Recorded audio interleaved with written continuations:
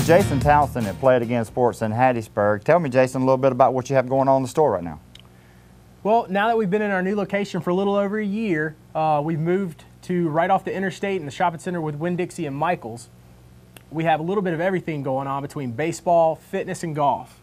That's great. So you have new and used equipment, is that correct? It is. We have everything you're looking for when it comes to baseball, new and used. We have a lot of used and new fitness equipment. On the fitness, financing is available as well. If there's something that you see that you want to get and can't afford it right then, you could cut that into monthly payments. And then in golf, we have lots of used right now.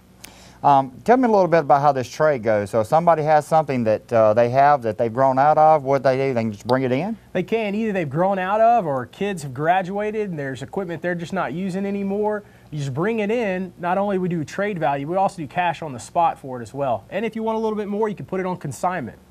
Oh, that's great. On the new equipment, can you tell me a little bit about what kind of stuff that you have, what kind of different sports that you have available? Baseball is our biggest category in the area, and as everybody knows, baseball is huge around here. So we try to keep up to date on all the new latest and greatest on the bats, the gloves, and everything, especially with All-Stars around the corner.